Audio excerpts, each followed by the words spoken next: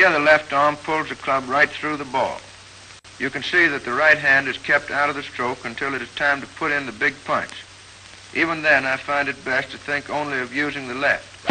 If I try to whip the club through with the right hand, I always get a hook like the one you saw a moment ago. Now this shows what I mean. First, watch the action of the left knee and foot during the backswing. Then look at the position of the left foot, which makes this possible. You can go from the ground up and see how the position of the foot affects the movement of the knee, and that in turn the action of the hips. At the top of the swing, my back is almost square to the hole. And then when the club meets the ball, see how far around my hips have turned. And here's another thing. Notice where the right arm is just before impact, with the elbow quite close to the body and bent slightly. The left shoulder has been drawn up a little and the right down. This position shows clearly how the left side has been pulling.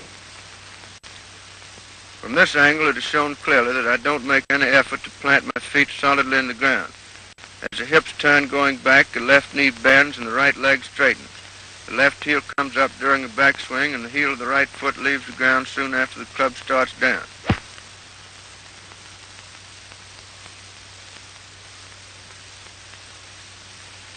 Now if you look over to the left side of the picture, you will see the clubhouse in the distance. The next picture you will see was taken from the balcony of this clubhouse overlooking the green. Now I said a moment ago that your trouble was in your left side. More specifically, it's this. You're not turning your left hip out of the way fast enough.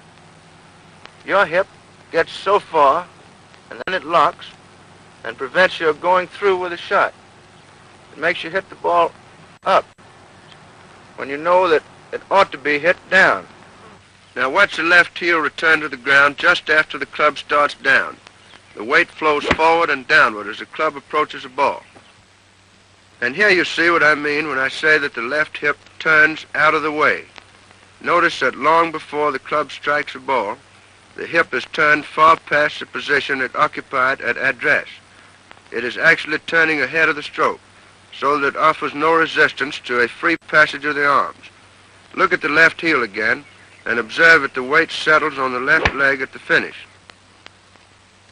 Now this shot here illustrates a free hip movement which is not swaying.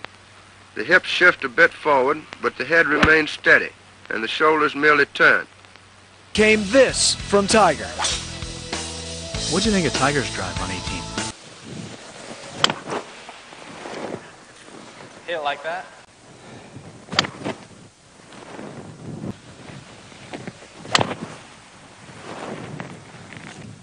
What have you changed in your swing in the last year since you were here, Tiger? Anything?